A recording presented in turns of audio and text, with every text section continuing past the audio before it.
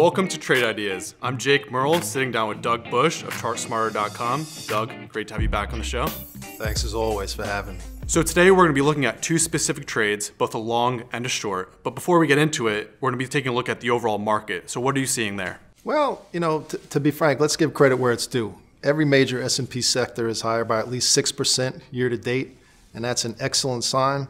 But there are a couple concerning things I'm seeing. Number one is Apple. The stock is 19% off its most recent 52-week highs, and is trading just underneath its 200-day moving average. That stock is actually the Nasdaq's largest component, so it's basically a proxy for the market. So if that stock can actually break above that 200-day moving average, I'd be a little more positive. Secondly, I was taking a look at the ratio chart comparing the Russell 2000 to the Nasdaq. That took a dip in the month of March. And that's a little concerning because small caps are often seen as leading indicators. This small cap benchmark is also just below its 200-day moving average. And believe it or not, in the month of March, it lost more than 2%, and the S&P rallied 1.5%. That's happened just one time in history before, in the month of March of 2000. And we know what happened shortly after that. The market cratered. All that being said, the Russell is still higher by more than 14% year to date.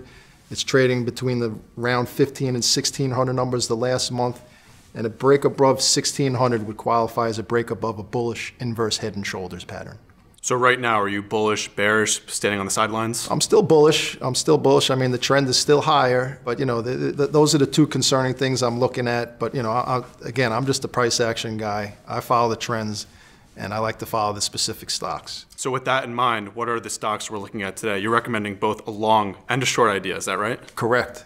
I'm recommending a paired trade within technology, both old tech names. The first one is Cisco. Doesn't really need an introduction. It's higher by it's higher by 24% year to date. Sports a nice dividend yield of 2.6%. It's trading at 18-year highs.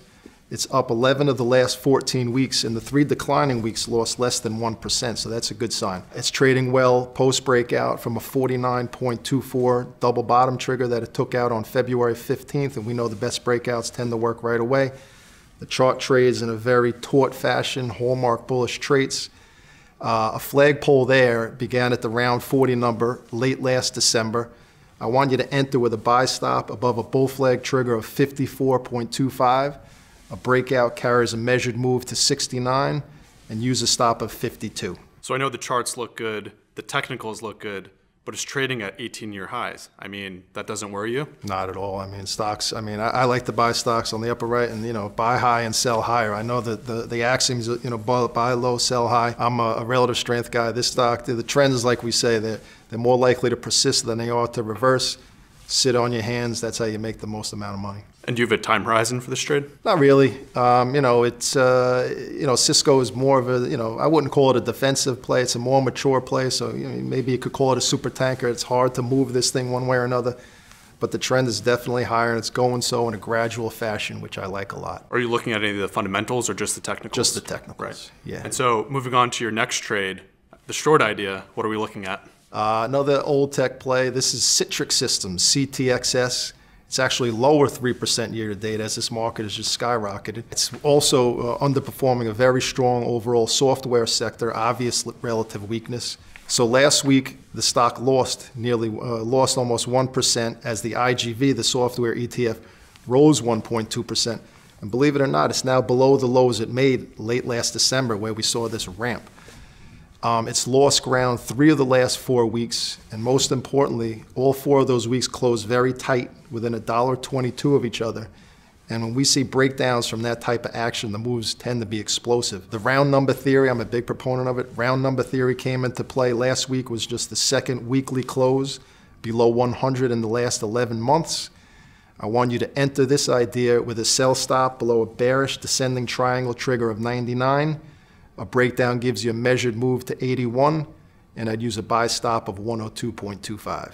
And so, Doug, what about the fundamentals for this trade? Are you looking at any of that, or is it purely just based on the technicals? Again, purely price action. And there's no time horizon? No time horizon. Just let it work if the stock breaks out, or in this case breaks down, as long as the catalyst still exists, stay in the trade.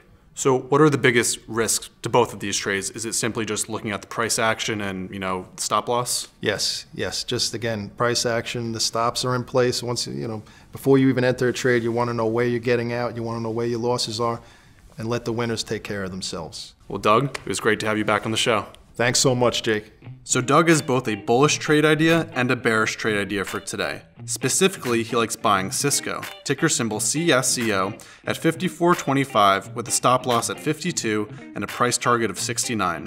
He also likes shorting Citrix Systems, ticker symbol CTXS, at 99 with a stop loss at 102.25 and a target price of 81. And that was Doug Busch of ChartSmarter.com, and for Real Vision, I'm Jake Merl.